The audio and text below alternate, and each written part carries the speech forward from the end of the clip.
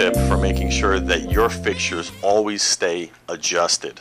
A common problem people have when they do an installation is they use the wrong tool for the job. This is the screw that goes in the cast lighting tree light knuckle. It's important that you marry that up with the correct screwdriver size to ensure you get maximum torque on that screw. This is a P3 size screwdriver that fits this particular screw.